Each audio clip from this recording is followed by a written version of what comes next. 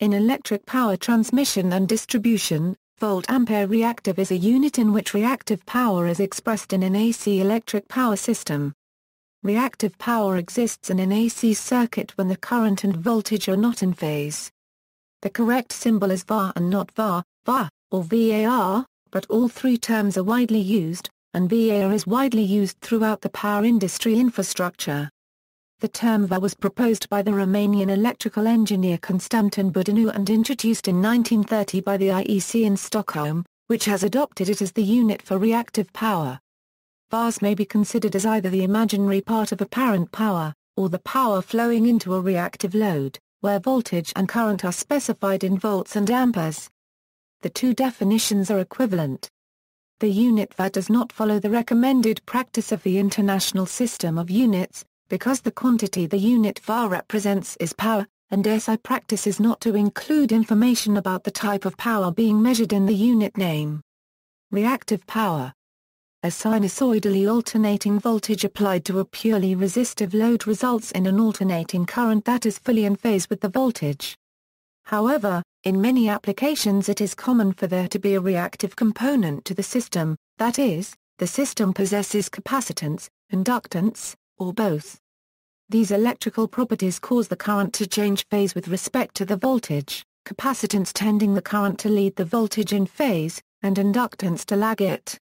For sinusoid currents and voltages at the same frequency, reactive power in Vars is the product of the RMS voltage and current, or the apparent power, between the voltage and the current.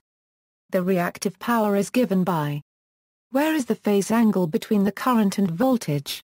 Q refers to the maximum value of the instantaneous power absorbed by the reactive component of the load. Only effective power, the actual power delivered to or consumed by the load, is expressed in watts. Imaginary power is properly expressed in volt-amperes reactive. Physical significance of reactive power. Reactive power is present in a system containing reactive components and can be either produced or consumed by different load generation elements. Though imaginary, the reactive power has great physical significance and is essential to the operation of the electrical system as a whole. While the real power P is used to supply the energy required to perform actual work, the reactive power regulates the voltage in the system.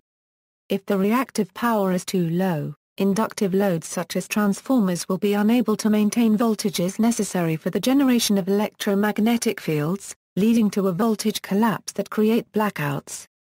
Transmission line impedances also make it necessary to provide reactive power to maintain voltage levels necessary for active power to flow through.